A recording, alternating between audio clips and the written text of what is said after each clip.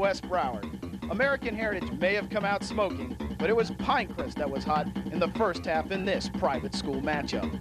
Pinecrest quarterback Rob Turner opened the scoring with this short touchdown run, and he was just getting started.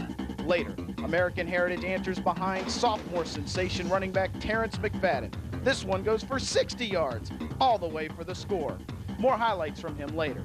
But then Turner moved Pinecrest some more with his running and his passing. First, the big run. That put Pinecrest up 14-6. Then the pass, deep downfield. Javaris Dudley of Heritage goes for the pickoff and comes away with air. Rohit Punyani with the catch and the game deep into Heritage territory. That set up a Pinecrest touchdown and a 21-6 lead. But back came the Patriots behind McFadden.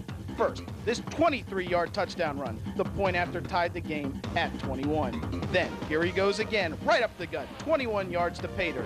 But the point after failed, and that proved to be costly for Heritage. Pinecrest gets the fourth quarter score to win it. Who else? Rob Turner with the touchdown run around the right side. But that was Turner's favorite play of the night, the kneel down to kill the clock. Pinecrest wins 28-27. It was kind of ugly, but like I told the guys, there's really no such thing as an ugly win. We'll take it, and it's a fierce rivalry, and those rivalry games, they usually come down to 1 point or less. And got to take my hats off to American Heritage. Those guys played hard, and we were really lucky to come out with a win tonight. Now in Miami-Dade.